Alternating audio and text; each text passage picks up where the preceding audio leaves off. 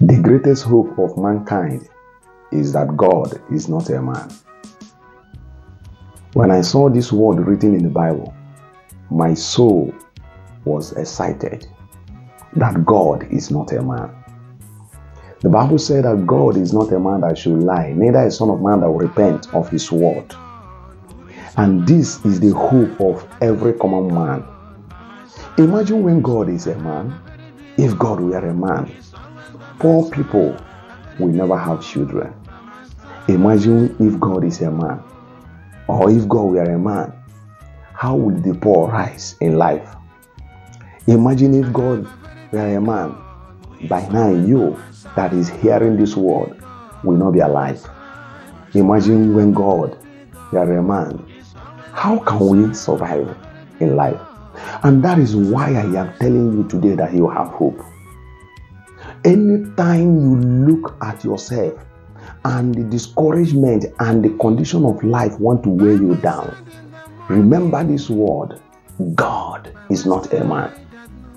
When people are mocking you, when people are reproaching you, when people are doing you all sorts of things, and you begin to cry and begin to begin to die inside you, remember that God is not a man. Somebody say you will not prosper. Somebody say you will not succeed. Somebody say, let me see how you will rise in life. Remember, God is not a man. Somebody said, in this life, it shall never be well with you, and you are crying. Remember, God is not a man. This word of God has given hope to millions, including me. This word of God has given hope to millions of people. And today, the same word of God will bring hope to your life. God is not a man. You can achieve anything, even when your enemy said no. God is not a man. You can do something greater in life, even when life stares you, you can never, because God is not a man. In your business, you will survive because God is not a man. In your marriage, you will do well because God is not a man. In your education, in your school, in your academy, now you are thinking and worrying, how will you be able to be true in that school? Remember, God is not a man. This is the hope of every man. It is my hope and it is your hope. God is not a man. So rise up with faith of assurance, with faith and assurance that you are making it. No matter whether there is someone to help you by your side or not, because God will raise helpers for you.